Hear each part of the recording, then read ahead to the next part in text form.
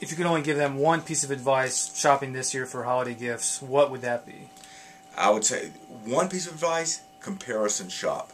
Don't, consumers, the amount of pre-purchase search that consumers engage in is minuscule compared to what they need to do to protect their pocketbook. I'm not going to tell somebody that they should or shouldn't buy something. That's individual taste and preferences.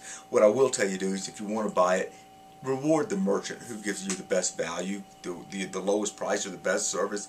Don't just go to the first place you see it and buy it. Say I'm looking for a new iPod for my wife Right. this holiday season.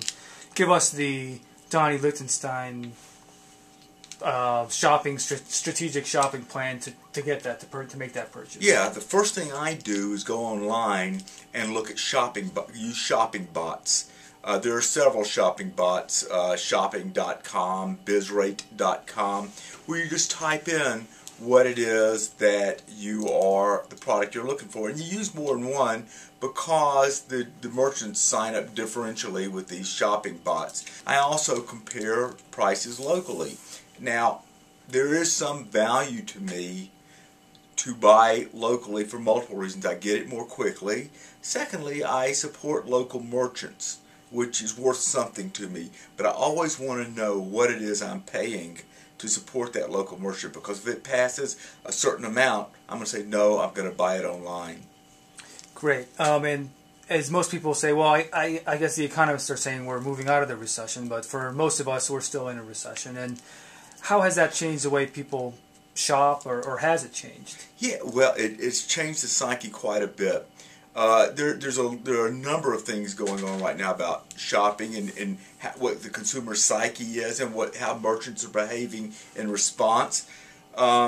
Right now, you're seeing consumer confidence rise a little bit. You're seeing in October year-over-year gains in some stores. The market, from its low back in the 6,000s, it's over 10,000 right now, and that's created some psychic, even for people who aren't taking the money out, it's created some psychic income where they're a little bit more comfortable to come back into the market, but they've got one foot in the water and one foot out.